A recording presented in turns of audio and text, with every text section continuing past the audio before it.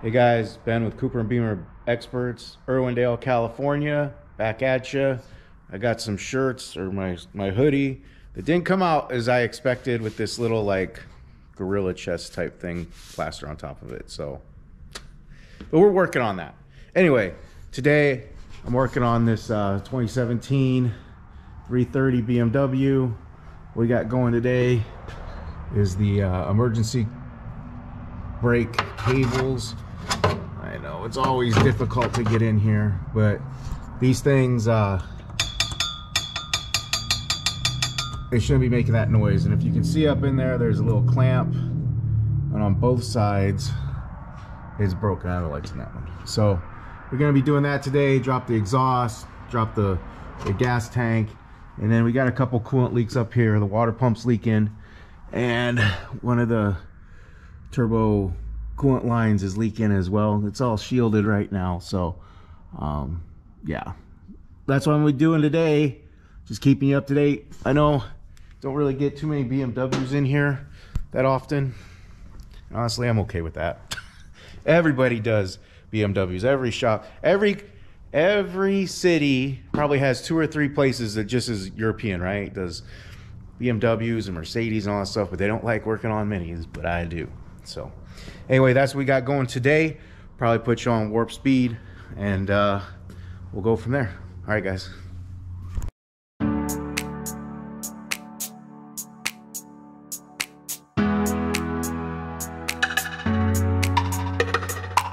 Yeah.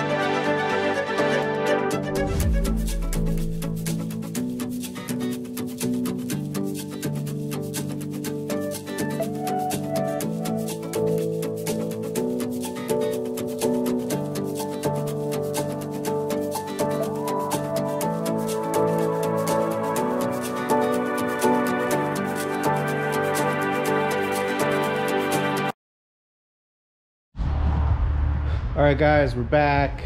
Apparently the GoPro ran out of battery and I didn't know, so you didn't watch me finish up that water pump, but I did. Probably saw me do the coolant line to the turbo and part of the water pump. At least you can tell by my floor, it's all nice and wet and getting dried by that fan as we finish that job. So now I got 49% on this battery, put you on warp speed, and to do that guy right there. So I don't know how long this battery is going to last. Plus, I gotta get you set up here. Needs a little screw jack. You know, should probably invest in some better. Actually, I do have a little. What do you call that thing? Tripod. Who knows where it is? Right? I don't. So just use a jack stand. It's not gonna hurt nothing, is it? Nah. So on to warp speed.